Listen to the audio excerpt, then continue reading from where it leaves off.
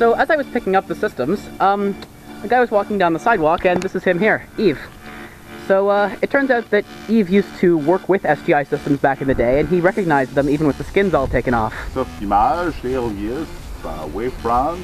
So the car is loaded. As you can see, the Onyx is over here, Origin's in here, and it's just sort of packed around with bits of skins and Octane and O2 and any other things, keyboards down here. So it's pretty packed in, and well, we're glad we brought the big car, but it's all fit, so good.